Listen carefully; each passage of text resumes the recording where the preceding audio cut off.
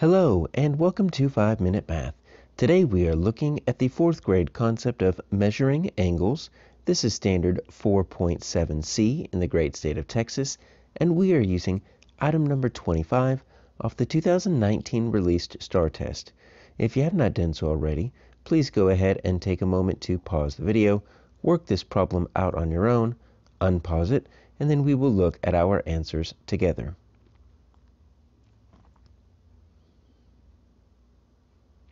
So we have a protractor. Let me spell that out for us. That is a tool that we use to measure angles, just like we use a ruler to measure length, or we might use a scale to measure weight. We're going to use a protractor to measure angles. And we need to find the measure of angle RST. Now, they label it like this because you see that we've got three different letters here, R, S, T. And whenever we see those three angles, those three letters in order, that's going to give us our angle. And it's this central letter that's going to give us our vertex. So the vertex, that's actually the angle that we're looking for, that S right there. So if we think of like moving down from R, coming down to S, and then coming up to T right there, that's what we're looking for, is that angle right there. Now there's three different types of angles. We have acute angles, we've got right angles, and we have obtuse angles. And everything revolves around our right angle. It's 90 degrees.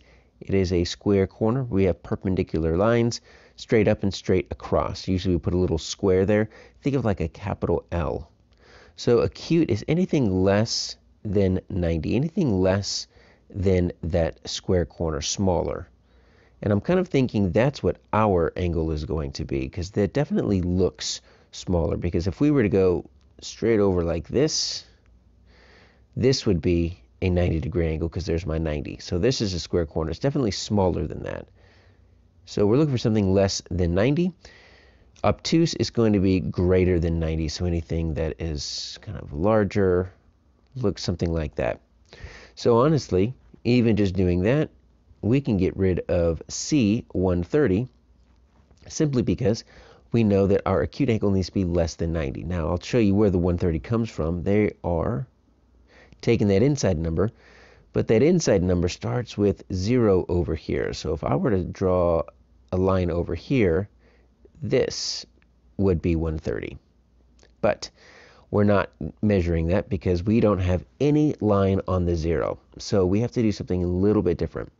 What we need to do is we need to, either inside or outside, we need to take the number here and subtract 90, because 90 right there is the same on the inside and the outside because it overlaps there. So we need to just basically find the distance. So let's take the outside here. So we will say 90 and 50. So if we were just to subtract 90 minus 50, oops, let's make sure we write it correctly. There we go. 40, because if we take the outside, we're going to skip count by tens, 10, 20, 30, 40. We can also take the inside if we really wanted to. Just make sure we put our largest number first. 130 minus 90, that also gets us 40. 10, 20, 30, 40. So when you don't have a number on the 0, you need to just subtract two numbers. And so that's going to get us our 40. Now, where do these other numbers come from? The 80? Well, take a look at this. Take a look at these two right here. On the inside is 130, and on the outside is 50. So 130 minus 50, that's going to get you 80. Now, that doesn't really make any sense, but just taking the two numbers there. But if you really have no idea what you're doing, I could see at least taking those two numbers and subtracting, but we don't want that. And 80 degrees is almost a 90-degree angle. I mean, it's pretty close, and this is not that big. So we definitely don't need that.